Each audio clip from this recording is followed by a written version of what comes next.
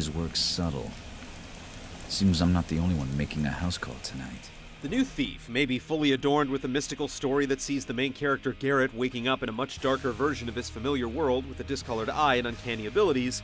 When it comes down to it, it's still all about sneaking around and taking all that glitters for your own. More extravagant than my usual masks. One for the collection.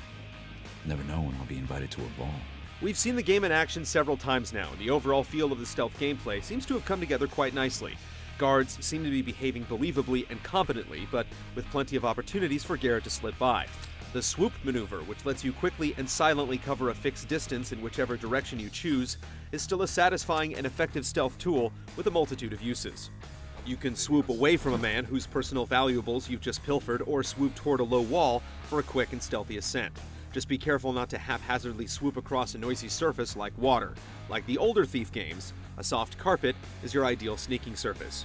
While there's a large open city you'll be able to explore freely when you're not otherwise occupied, Thief tells its story through the progression of missions. An early trip through town surreptitiously takes you through a jewelry store, which, as one would expect, contains some choice items. To get the combination to a safe, you'll need to peek at the contents of a letter which holds hints to the code. Whether this involves knocking out the jeweler is up to you. There are certainly many cases where the player's attentiveness is rewarded with some sort of advantage. Clues are often hidden in the environment, and keeping a sharp eye out may give you an opportunity to use a rope arrow and gain the appreciable advantage of being above everyone else's eye level. We also encountered a situation where a rope arrow was required in order to gain entry to a lady's bedroom, one of the many optional missions which will let you test your skills and increase your wealth outside the bounds of the central narrative. In terms of challenge, the game offers quite a bit of help by default, but you can customize how much privileged information the game shows you, whether it's providing waypoints to your nearest objective or signaling treasure with a telltale glint.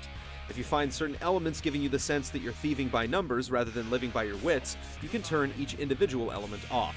If you so desire, you can even make it harder by disabling elements like the focus abilities that let you highlight important objects, slow time, or enhance your lockpicking skills. Our most recent look at the game is extremely encouraging after experiencing a few rough spots with earlier versions. We'll decide Garrett's true worth when Thief is released for consoles and PC in late February.